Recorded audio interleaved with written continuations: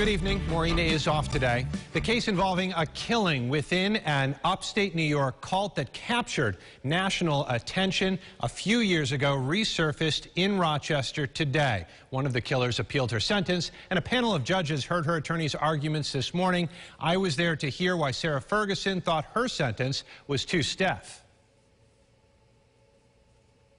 This is Lucas Leonard, a teenager smiling in a home video. Several of the family members around him that day took part in the 2015 beating inside Word of Life Church near Utica that took Lucas's life. The details still haunt prosecutors in Oneida County.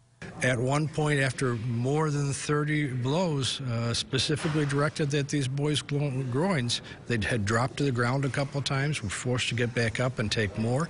And the father noticed that Lucas, who was deceased, was bleeding and said so out loud and finally made the beating stop. Several members of the cult are now in prison, including Lucas's sister, Sarah Ferguson. She got the most time, 25 years for first-degree manslaughter. Here's video of her at the police station after the assault.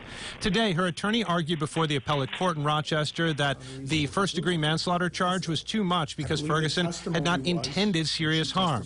He also asked for a lighter sentence, claiming Ferguson feels remorse. Susan Ashline, author of the book that details the cult and crime, said this outside court, having spoken to the family. There is no remorse from her. There's no level of accountability from her. To this day, as far as I know, the family has said she is still kind of stuck in that cult mentality. And they have expressed to me, coming to this court appearance today, that they believe she hasn't shown any remorse, no responsibility, and that she's a danger to people until she accepts that responsibility. They want her to stay in there unless and until she can take accountability for her actions. We expect to hear the court's ruling on this appeal later this month. Also, Ashline's book is called Without a Prayer. My interview with her is in the Adam Interviews section over at rochesterfirst.com.